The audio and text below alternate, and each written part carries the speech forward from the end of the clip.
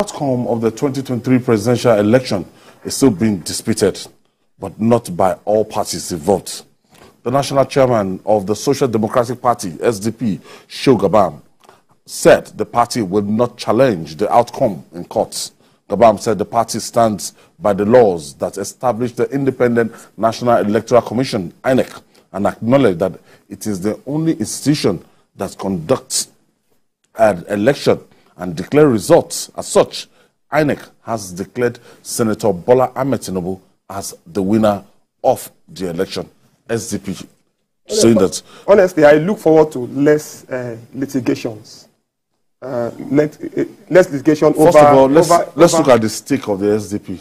No. The SDP actually said that the SDP acknowledged that the election was not perfect. But I listened to, I read a statement, acknowledged that the election was not perfect. I think all of us, I don't think, even INEC knows that the election wasn't perfect. But the SDP said that it agreed that APC had emerged as the winner.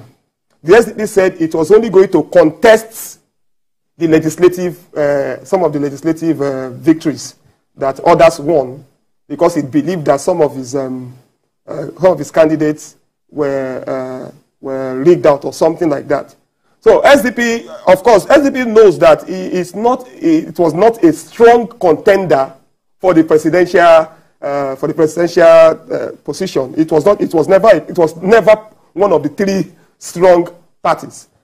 However, that is SDP's choice. I mean, if it would be very ridiculous and very ridiculous, risible for SDP to say it's going to contest against the result of the election. However, we can't fault people who decided to go to the courts. What we are against are the rhetorics that people are pushing, approbating and reprobating. You've gone to the courts. Everybody knows you've gone to the court. That's the right thing to do. That's the decent thing to do in a civilized society.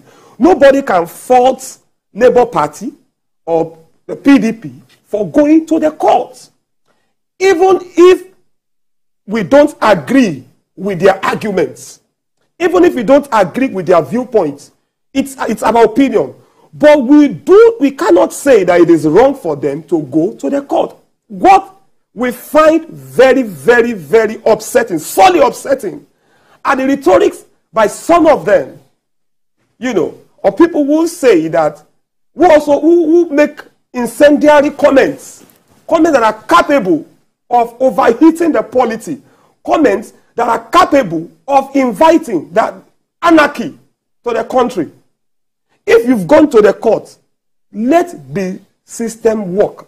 And that is what the sanest, most reasonable people are saying. INEC is the only institution empowered to declare winners of elections. It's not me, it's not Ayo, it's not Dati, it's not Obi, it's not Tinubu, it's none other than INEC. It's not the presidency.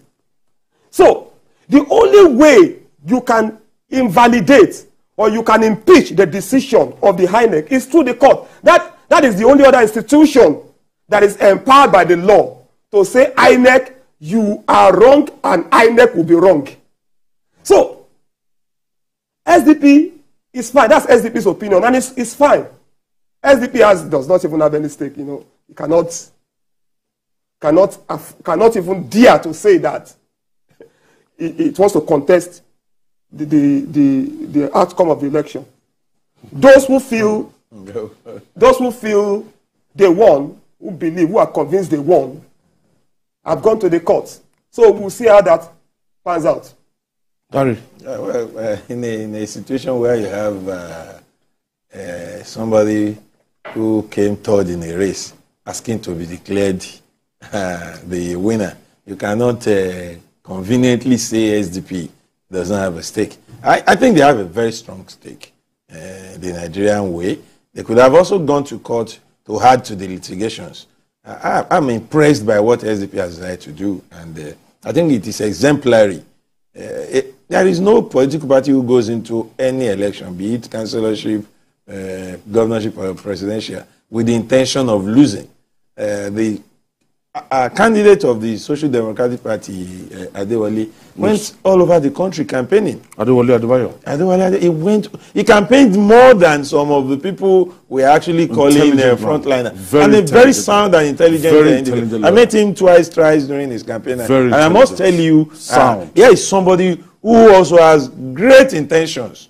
Capable. And why one would not want to blow his trumpets for him, I think he contested that election. He contested that election believing that he was going to win.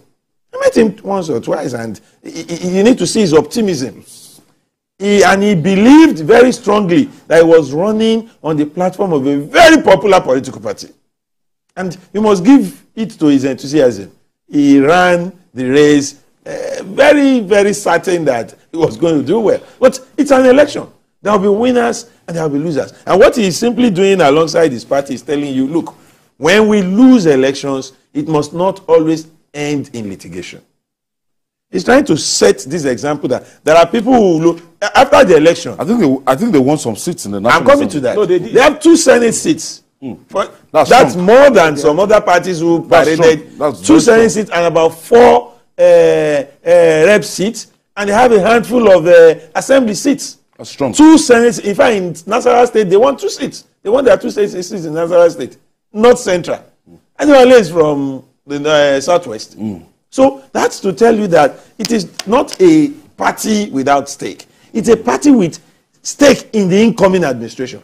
Their 2 senators are going to be very, very instrumental should the opposition decide to rock the boat in any of the 2 houses. Their 2 senators and House of Reps member are going to play certain roles. So I think we should applaud the SDP for showing that example that with their decision, they have reduced the number of litigations, the number of time that will have been wasted, the number of resources, the number of judges that will have been stressed, and all that. There are 18 political parties in Nigeria that participated in the presidency. I saw one party that I'm sure did not get up to 2,000 votes, also in court, challenging the presidential election. I think at the end of the Supreme Court will consolidate. I think they are going to consolidate, but if there are 9 cases, it will take more time to consolidate than 3 cases. I have yet to see any presidential candidate that will not express some kind of optimism that they will win. Yes, but that still doesn't mean that they should not be realistic after losing the election. As far as I'm concerned, what SDP has done is being realistic. And that's something we should applaud. Yeah. Being realistic. No, I agree. Yes. We have a first caller. Unju is calling us from Nasarawa State. Yes, Oga, good afternoon, sir. Happy Easter, sir. Thank you. And, go ahead, please. Dale, good afternoon, sir. And the other person.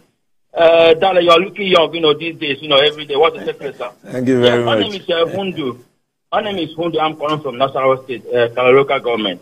Okay. Yes, you see, what you have said is correct because the 2 SDP people that won, in Nasarawa State here, and unfortunately, they were members of the APC, but there was disagreement that pushed them to SDP. That means they're very popular. Been contesting under APC. Yes, they have been very popular.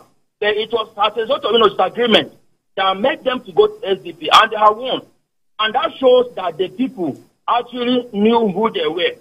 But one thing here is that I'm finding it difficult to believe that politicians, when they lose any election, lawyers will keep pushing them to go to court so that they can keep smiling to the bank, even when they know the truth. Because I was on ground, and I know that Tinubu did very well. And I'm surprised that some people will not accept that this man has won the election, and they are saying, that he should not be sworn in, and they are saying many type of things. And I've been saying is that if they conduct this election again, Tinubu will still win. Because, like the person that comes third, Labour Party is not popular in many states that I know. Labour Party is not on ground in many states. So how do you intend to win? And lastly, Ayo, one thing is that Labour Party and PDP, they did not get the mandatory 25% in 25 states. Go and check it. They did not get. So how can you declare them the winner? Thank you very much. Thank you. Thank you for your contribution. And when we are looking at it, and you want to say that, oh, if this politicians are very, very optimistic. They are very optimistic.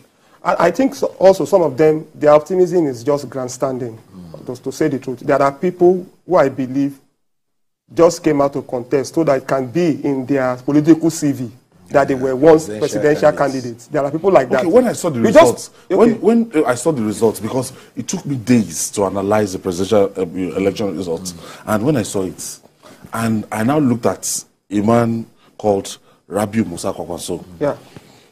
The way Rabiu Musa Kwankwaso came into the presidential race, he was meant to form an alliance with Peter Obi, but that did not work.